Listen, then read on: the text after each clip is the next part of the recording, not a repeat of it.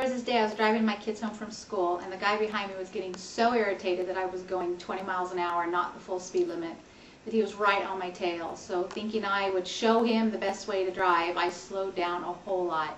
This made him even more mad. He pulled out in front of me, swerved around me, reckless driving, went up about a block, and stopped.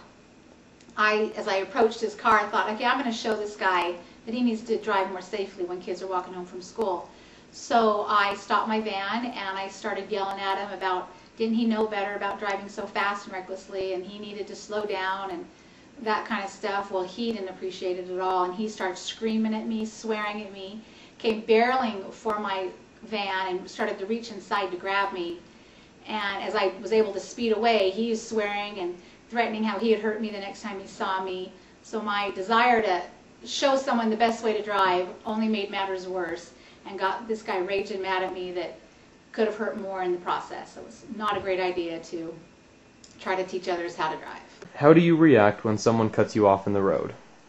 I usually just try to stay calm and, don't try to overreact because they probably didn't mean to. When you're driving, does your dad ever get mad? Does he get mad at other drivers sometimes? I never drive. You never drive? Uh-uh.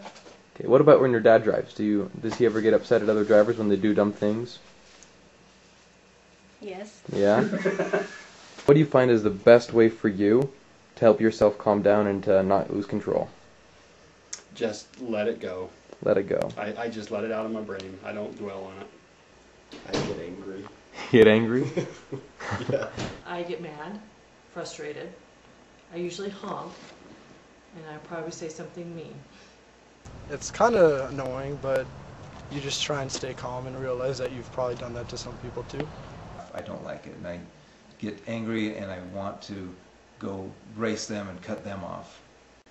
Okay, they got in front of me, they're going to beat me by 20 seconds. A few miles down the road, they'll be 20 seconds ahead of me.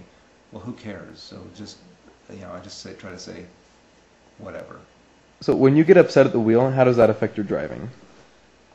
It's not good. If you are angry while you're driving, you're going to be more prone to get in an accident, I think. If I actually do something wrong and, and making another driver upset, then give them a wave, tell them I'm sorry. Never do anything that would cause somebody to want to react back to my actions.